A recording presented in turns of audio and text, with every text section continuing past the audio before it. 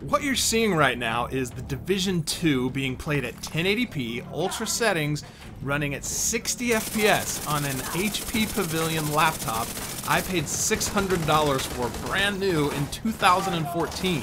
It's rocking an AMD A10 5745M APU and 8GB of DDR3 RAM.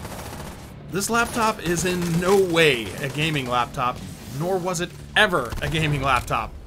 It's miles away from meeting the minimum requirements to run a game like this. So just how am I able to play a game like this on a crappy old laptop, you might be asking? Well, you might be asking that if you've never heard of GeForce Now, that is. Anyway, for those of you who've never heard of GeForce Now, here's what you need to know. GeForce Now is a cloud gaming service that allows you to play games you already own through other services like Steam, Uplay, Epic Games, and others, using Nvidia's servers. So instead of needing an expensive gaming PC to run a game like Ghost Recon Breakpoint on ultimate settings, you install the GeForce Now app onto your crappy PC, laptop, Android, or Nvidia Shield device, and Nvidia's servers run the game and then stream the video to your device over the internet. It's basically the video game equivalent of streaming a movie or TV show. In the title of this video, I ask the question, is GeForce Now the future of PC gaming? Before I share my opinion, I'm curious to hear what you guys have to say in the comments. What do you think? Is cloud gaming the future? Are dedicated game consoles and gaming PCs going to be nothing more than a distant memory in a few years? As of right now, the gaming industry as a whole is definitely heading in this direction. Google has their cloud gaming service called Stadia, and Microsoft's Xbox division hasn't been shy about the fact that they have been investing heavily in the cloud with what they're currently calling their Project Xcloud. And Sony is right there with them with their PlayStation Now service. The rumor mill is also abuzz with news that Amazon may be getting into the cloud gaming scene as well. While I think it's cool that we may not have to spend lots of money on consoles and gaming PCs in the future, I do have some concerns when it comes to cloud gaming. My number one concern being latency.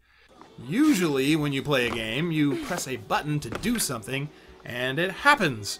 With cloud gaming, you press a button, then that command has to go out over the internet to a server where that command is processed, then rendered out, and the video is then sent back to you. With potentially hundreds of miles between you and the server you're connecting to, there is bound to be some kind of delay from when you input your command to when you see it on screen. The nice thing about GeForce Now is you can set up a basic account for free and then try out their service for yourself and see just what you think, which is exactly what I did. The other services out there like Google Stadia are taking more of what I think of as an Amazon Prime approach, where you pay a monthly subscription fee and you have a bunch of games that you can play that go with that subscription fee, but there are also other games not included that you have to purchase separately. GeForce Now, on the other hand, is coming at cloud gaming from a completely different angle. Rather than subscribing to a games library, Nvidia is simply renting out their hardware, allowing you to play games you've already purchased on Steam or somewhere else, but perhaps don't have a powerful enough PC to run at max settings and still maintain 60 FPS. Their free tier, in my mind, is really just a test us out for free and see what you think thing, because it only allows you to play for an hour at a time, and then you have to re-enter the queue. Basically, you have to wait in line for your turn to play a game with their hardware, and depending on the number of people gaming when you try to log in, you could have no wait at all, or wait a long time. I waited over 20 minutes one time while I was working on this video. Their paid tier, on the other hand, which is currently $5 a month, allows you to skip the line and get right to playing, and lets you play for up to 6 hours in a single session, which I think is plenty of time for most people in a single sitting. There are some other perks to paying for the service, like being able to play games with RTX on that support it, but I don't really care about that at this point in time. And I'm talking way too much right now, and I think I need to get to some gameplay footage or something.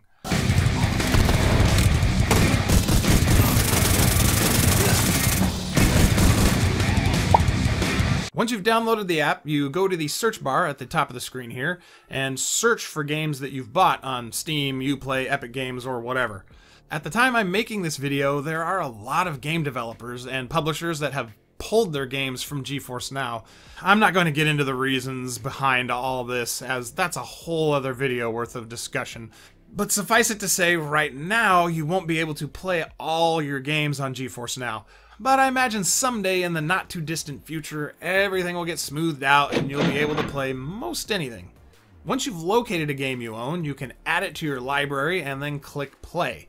If you're using a free account, you're going to have to wait in the queue for a bit at this point. To play your game, you will be prompted to log into the service you purchased that game from. In my case here, I need to log into Steam, then download that particular game. Don't worry, it's not like downloading it to your computer that can take hours. It's pretty much instantaneous because Nvidia has all the games cached where they can quickly install them to the machine that you are connected to. And once it's installed, you can begin playing your game. The very first game I tried was Ghost Recon Breakpoint. I set it to 1080p ultimate settings just to see how Nvidia's hardware would handle it. And it had no problem running Breakpoint at a constant 60 FPS using those settings. On my first go-round, there was some definite input lag, which was pretty off-putting to me. However, a few days later, the second time I tried it out, it seemed a lot better to me. The footage you're seeing now is from this second test run. There's still a little bit of a delay, but it's so minor, I had no problem playing and enjoying the game. So, based on this experience, the future of cloud gaming becoming the norm is looking much more likely to me. You know, I of course can't completely formulate my opinion from just playing one game, so I logged out of Breakpoint and fired up a session of The Division 2. After playing Breakpoint on ultimate settings, I was pretty confident Nvidia's hardware would be able to handle max settings on Division 2, so I dialed up 1080p ultra settings and started playing. The Division 2 had almost no perceivable input lag, at least that I could tell, which left me feeling a little shocked and very impressed at the same time. Whether there actually was less lag or it was just me getting used to it, I can't say for sure, but I can honestly say the game felt responsive and I had fun playing it. It was a good enough of an experience, I actually forgot I was just streaming a video feed and not actually running the game locally. One thing I think is kind of important for me to mention is what you've been seeing is me playing these games over 2.4 gigahertz Wi-Fi. Yeah, that's right, I got this kind of performance on a wireless connection. Going into this video, I had planned to compare gameplay using both Wi-Fi and a wired connection, but felt the performance on Wi-Fi was so good that I didn't even worry about testing with a wired connection after that, at least in these two games. At this point, I was pretty well convinced that GeForce Now can handle single-player games like Ghost Recon Breakpoint and The Division 2 quite well, but some of the most popular games out there are online multiplayer games, and just how a cloud service is going to handle that was something I was very curious to find out. Whether you like it or not, Fortnite is one of the most popular multiplayer games in the world right now. So I, of course, had to test it out. The Fortnite haters out there are going to be happy to hear that my first go with Fortnite was abominable. The game was so laggy.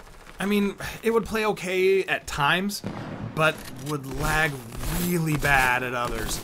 Some of the worst moments were whenever I'd encounter another player, which always resulted in me dying. The lag I was experiencing, I felt, could be due to me playing over Wi-Fi, so I disabled my laptop's Wi-Fi and plugged in an Ethernet cable, and away I went again. Sadly, this did nothing to fix the lag. However, this did tell me that it wasn't my Wi-Fi that was causing the lag, which meant it was either GeForce Now causing the problem or a background process or something on my laptop. Because of how well the other games ran, my money was on a background process causing the issues, so the first thing I did was disable my antivirus. I then fired up Fortnite and GeForce Now once again, and the lag was gone this time. I was actually able to get some eliminations and enjoy playing the game. Just to see what would happen, I then switched back to Wi-Fi, and honestly, I didn't notice any difference from when I was using a wired connection. So yeah, with my antivirus turned off, Fortnite ran really good. Now there might be some of you wondering, and the answer is no, GeForce Now isn't limited just to PC. If you have an Nvidia Shield or an Android phone or tablet, you can download the GeForce Now app to your device and play your games on those devices as well. Just for fun, I fired up Ghost Recon Breakpoint on my Samsung Galaxy S9 Plus to see how it worked. And other than having to play on a tiny screen, the experience was surprisingly good. I used the Type A USB adapter that came with my phone to connect a wired Xbox 360 controller to it.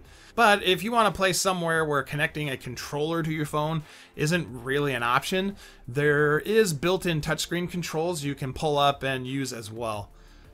Yeah, I really suck at using the touchscreen controls, and using a gamepad too. Now, I know that a sample size of just 3 games isn't enough to give a definitive answer on the whole, is cloud gaming the future question.